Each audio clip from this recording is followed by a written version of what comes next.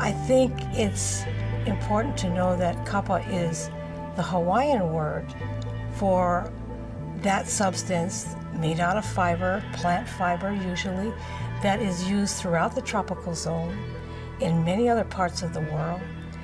So that in Samoa it's siapo, in Tonga it's tafa, in Hawaii it's kapa.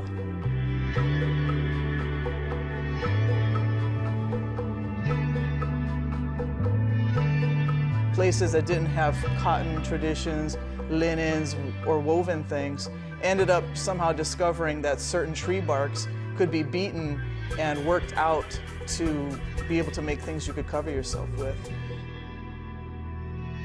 When the Hawaiians developed this art form after they settled in Hawaii and lost contact with the Central Polynesia, they developed a very high state of the art.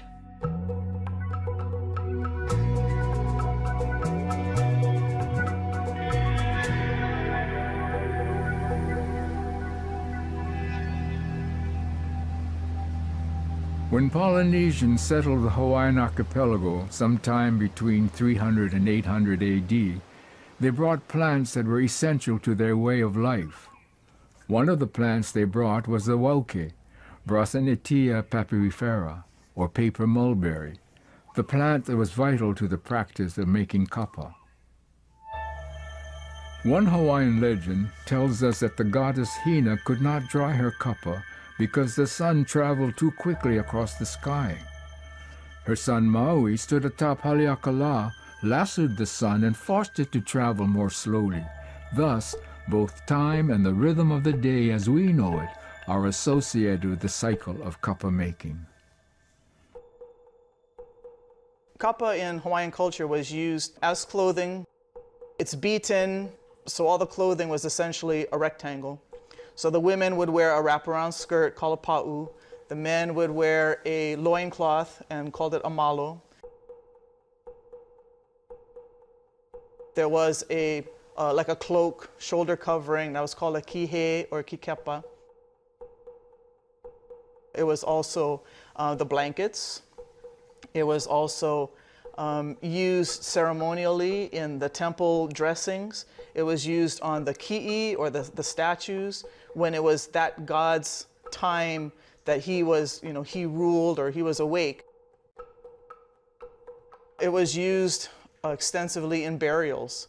They had different ways of preparing bodies to be buried, and so many of them that they found were wrapped in like black kapa. So it was, to take the cotton, logo, it was the fabric of our lives. Several things distinguish Hawaiian kapa from other Pacific Island kapa. Finished pieces were felted together and appear seamless.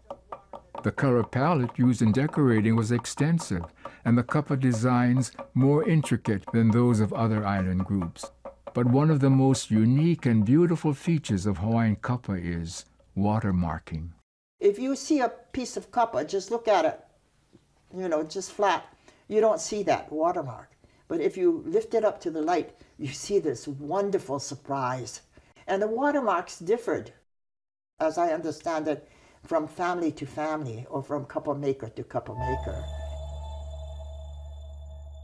That watermarking there, to me, is the kauna of the kapa. It is not a hidden meaning, it's that underlying thing, which is very Hawaiian as well.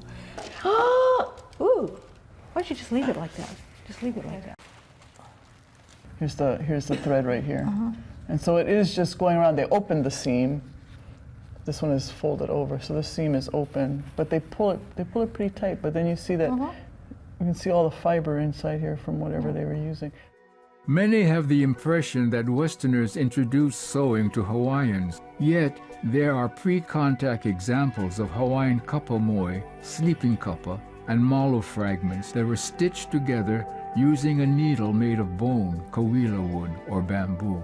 Pieces are also joined without a needle by punching holes in the kapa and drawing the thread through by hand. Thread was made of hau or kapa fibers. Though kapa making is usually thought of as women's work, the complex process also involved men. Actually, it was a woman's art or a woman's craft. The men were very important though to it. They helped in the planting. They made all the tools. And if the women didn't have the tools that they made, they could not produce this fine grade of fabric that they did produce.